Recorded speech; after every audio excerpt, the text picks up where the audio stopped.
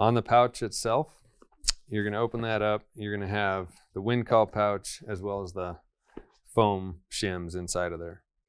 To attach the WindCall, you can pick either side, so right or left doesn't matter. This is going to be big enough, again, to fit your wind check or your diaphragm calls.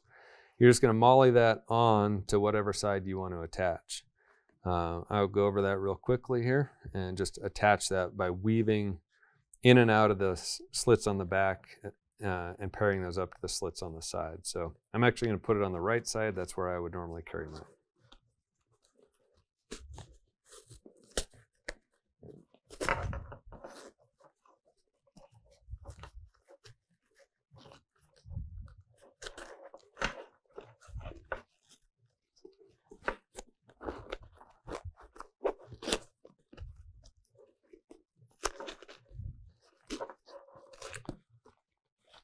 When you get to the last one, you're actually going to fold that back up into the lower slit in that molly. So this will fold up in,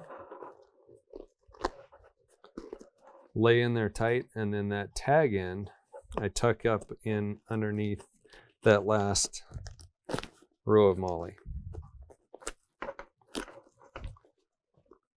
That keeps it nice and tight to the side, and that's definitely not going to move on you.